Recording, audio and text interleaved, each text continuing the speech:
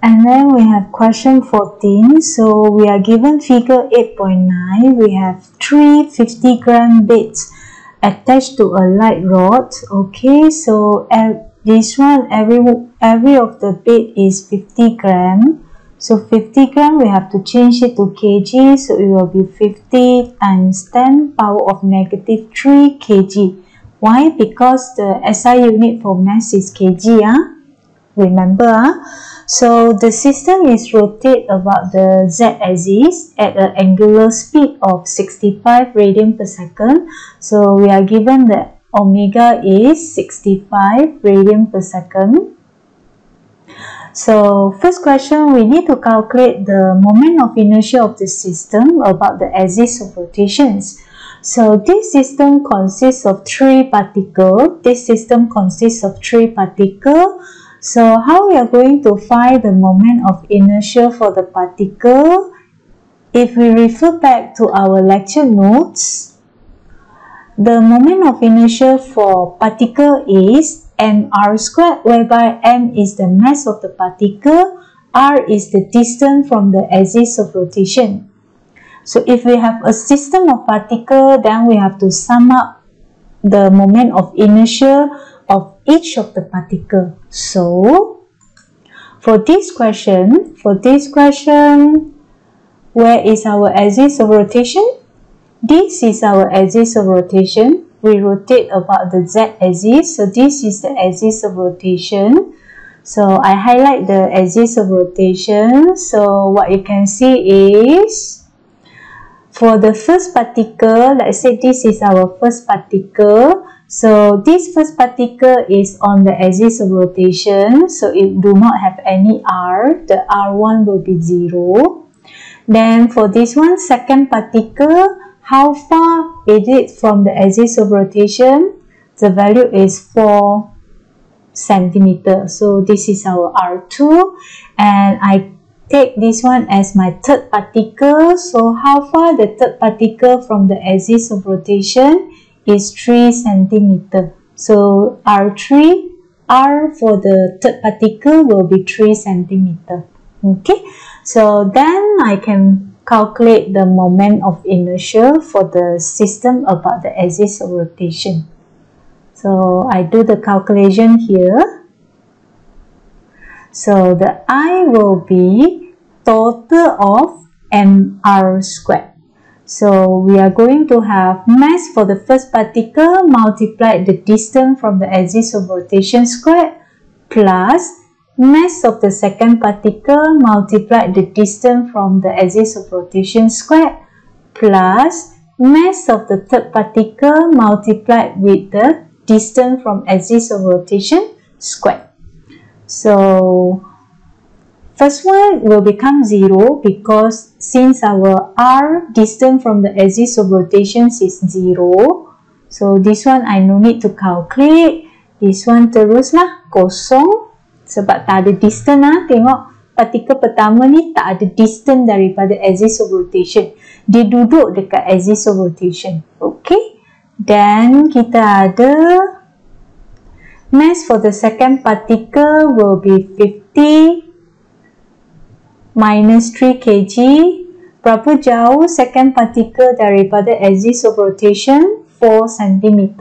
So 4 cm change to meter, we have 0.04 squared. Plus mass of the third particle, still the same, 50 to the power of negative 3. So how far the third particle from the axis of rotation? 3 cm. 3 cm change to meter, 0.03 squared. So then we press our calculator, we will get the moment of inertia lah. 1.25 to the power of negative 4. The unit will be kg meter squared. Okay. Then we move on to the second question. For the second question, we need to calculate the mass to be added at point P to reduce the angular speed to 15 radian per second. So, konsep apa kita nak gunakan untuk selesaikan soalan B? So, when mass is added,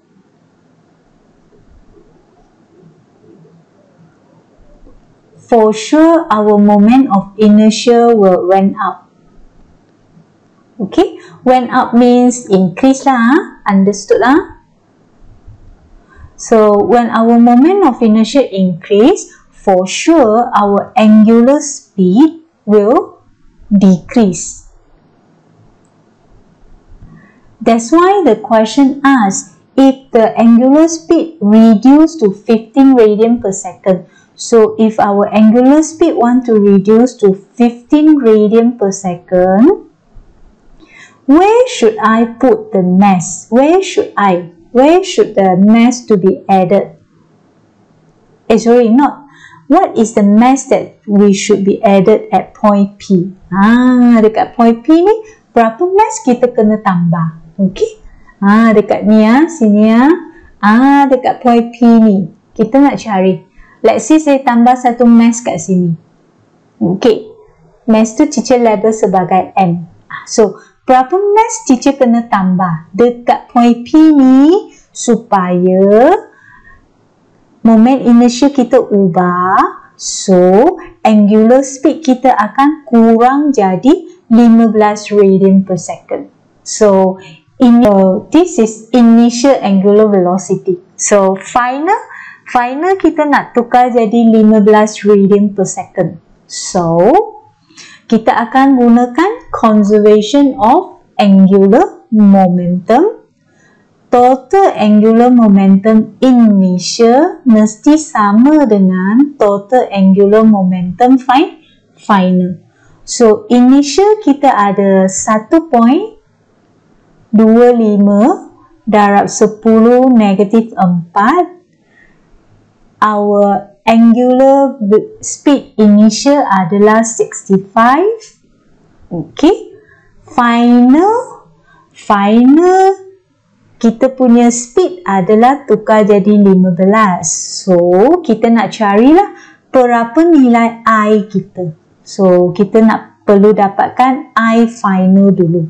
So, bila teacher buat kiraan, kita akan dapat I final adalah 5.417 to the power of negative 4 kg meter squared. Okay, so lepas kita dapat I final ni, then kita boleh gunakan I final ni untuk cari mass to be added. Berapa mass kita nak tambah dekat point P? So, okay. So, lepas kita dapat I final, moment initial final untuk sistem ni, macam mana kita nak relate dengan mass yang kita nak tambah dekat point P ni? So, kita understood I final ni adalah I initial, di mana very starting kita hanya ada 3 particles ni. We only have the 3 particles, and then we plus with, we add in another mass at point P. So we have m r squared. The r will be the distance point P from the axis of rotation. Okay, I repeat, the r will be the distance from the point P, the point where we added the mass, to the axis of rotation. That one will be equal to 5 centimeter.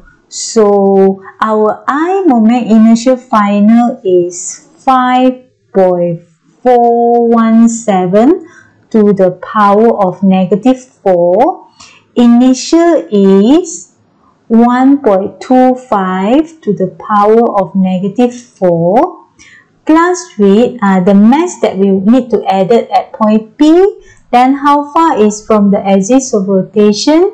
0.05 squared.